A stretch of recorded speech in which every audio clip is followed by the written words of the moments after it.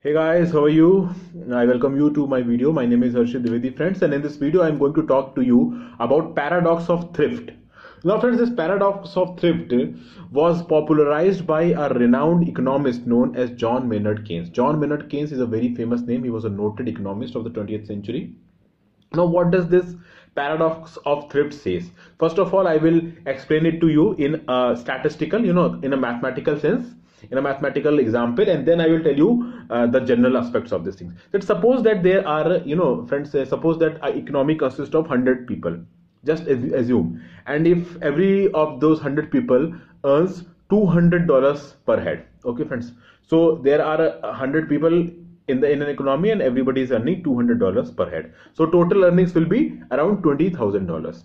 Okay, friends. Now suppose that all of them spend 75% of their earnings and save 25% of their earnings. Okay, they are spending 75%, saving 25%. So $200 is the income. They are spending 75%. That means that they are spending $150, because 75% of $200 is $150, and they are saving 25%, which means that they are saving around $50. So out of $200, $150 is their spending and $50 is their saving.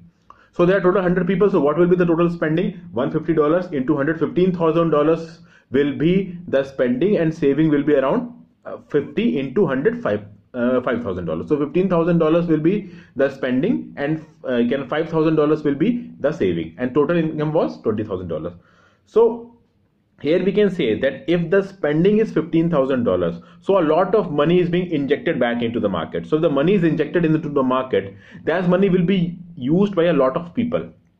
That money will generate employment. That money, will increase the demand for products, because if the people are going to spend more part of their income, then obviously the demand for goods, different types of goods will increase. So if the demand for different types of goods will increase, obviously the economic climate, the economic sentiment will be more active.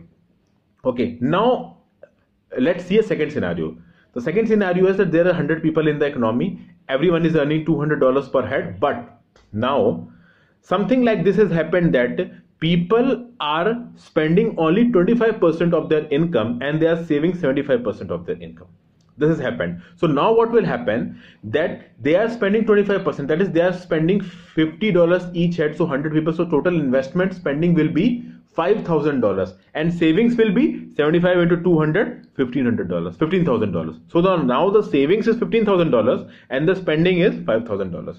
So John Maynard Keynes says that when the spending is less, in the previous case, in the first case, the spending was $15,000, and in the second case, the spending has become $5,000. So initially the spending was 3 times than the second time. So when the spending is more, investment climate and economic climate will be high, because there will be demand of products, and more demand means more economic activity. And in the second case, obviously the spending has been less, so the demand will reduce, and if the demand will reduce, there will be a sort of economic recession. And when the demand will reduce, the demand for goods will reduce. Obviously many people, now when the demand for goods is not there, then economic climate is bad. If the economic climate is bad, many people will become unemployed. If many people will become unemployed, there will be further lessening of demand, because if people are becoming unemployed, then obviously whatever they were spending, that spending will also stop, because they have become unemployed and their source of earning has finished. So obviously, if during a recession means when the economic climate is less, when the amount of money injected in the market is less, when the people are purchasing less, when the employment is less. So in that case, if the people are saving more and they are spending less, so obviously they are safeguarding their income. They are not injecting their income into the economy. And if they are not injecting their income into the economy, then obviously the economic climate will be slowed down. This is what paradox of thrifts mean by John Maynard Keynes. Keynes said that even if there is a recession, people should spend more, because the more they will spend, the more money will go into the economy, and if more money will go into the economy, more economic climate will be boosted.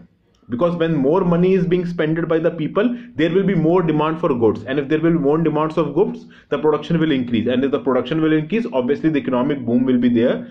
The suppliers and the manufacturers will be producing more. But if the people on their own will start spending less and saving more, then obviously the demand will decrease, and if the demand will decrease, obviously what will happen that the supply in the manufacturer will also decrease and the economic climate will go down. So this is paradox of Thrift. Paradox of Thrift says that in the time of a recession, when the economy is towards a doom, when the economy is going downwards, then obviously if the people start saving more and spending less, then it will further lead to the worsening of the situation. It will not improve the situation.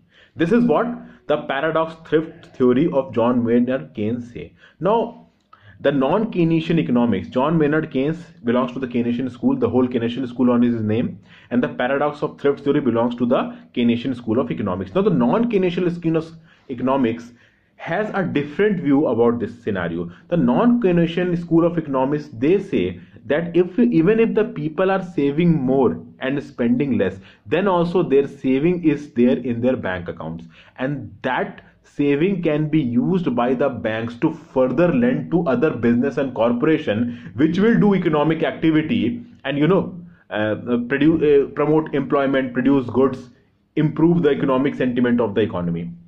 What happens, friends, that non-Keynesian economy, their viewpoint is also up to a point correct. What happens that if a person is saving more, suppose the same scenario I told that out of $200, if he's spending $50 and if he's saving $150, so that $150 will be in his bank account, and that money is with the bank, and bank can lower the interest rates and lend that money for lower interest rates to to corporations, industries, micro, small and medium enterprises, women entrepreneurs, and that will in that term boost the economy. Now, a lot of factors come here. This thing is true for people who are saving this thing into their bank account. For countries like India, Indonesia, Pakistan, Bangladesh, and Maldives, Sri Lanka, Seychelles, in these type of countries, what is happening that people are less educated. People's financial inclusion is not very high. So when their financial inclusion is not very high, the amount of money that they are saving, it is not necessary that saving is in the banking channels.